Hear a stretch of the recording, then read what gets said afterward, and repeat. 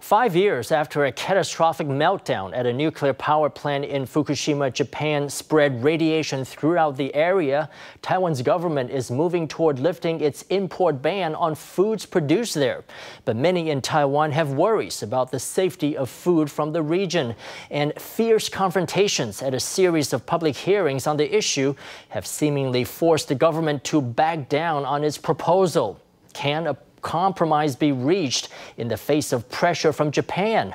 Our Sunday in-depth report. In this laboratory at the Institute for Nuclear Energy Research in Taoyuan, researchers are performing radiation tests on the packaging of Japanese foodstuffs selected by the Food and Drug Administration from imported shipments. They're using spectral analysis to confirm whether the foods contain excess levels of radioactive substances.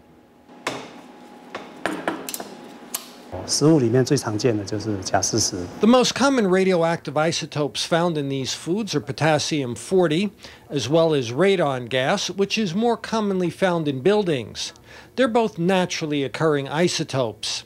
But the so-called artificial isotopes, like those generated in Japan's Fukushima disaster, including the more indicative isotopes of cesium-134, cesium-137, and iodine-131, are currently the main targets of our tests.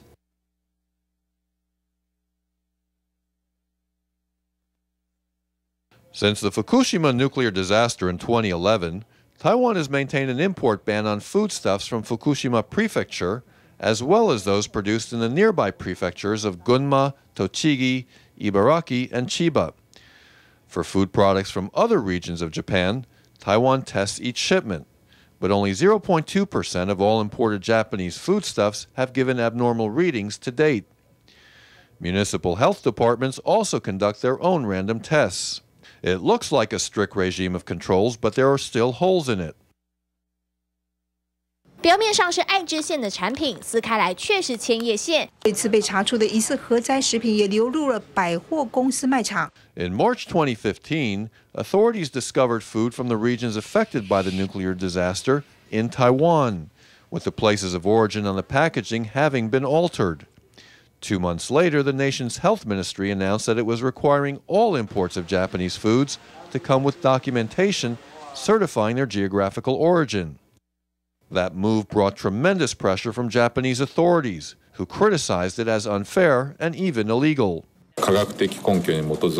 We very much regret that Taiwan has implemented these one-sided measures without any scientific basis, and we hereby strongly call for Taiwan to remove its import controls.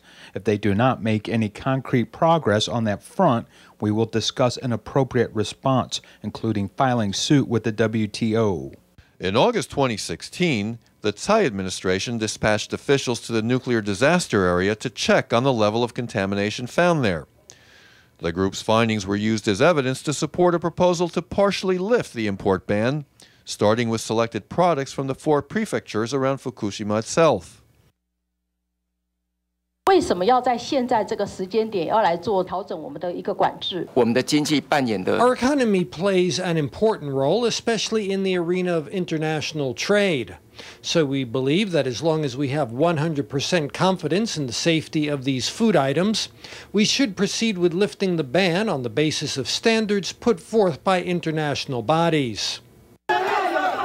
In the several days after the nation's deputy agriculture minister made those remarks, the government staged 10 public hearings across Taiwan on the subject. Those public hearings quickly turned into a place for those against the loosening of the ban to express their opposition.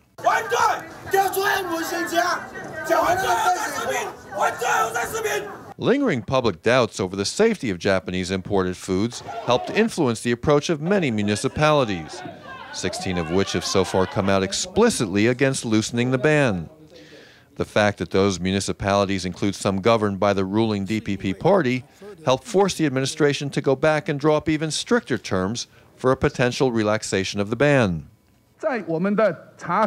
On the administrative gaps and holes in our regulatory regime, the Premier believes that we should review and reflect upon the shortcomings in our current system by means of these proposals. There won't be any discussion of opening up imports as long as we lack a robust system for monitoring and checking food imports. At present, Only Taiwan and China have kept in place full import bans on food from areas affected by the Fukushima disaster, with China's ban extending to 10 prefectures in the area and Taiwan's to 5.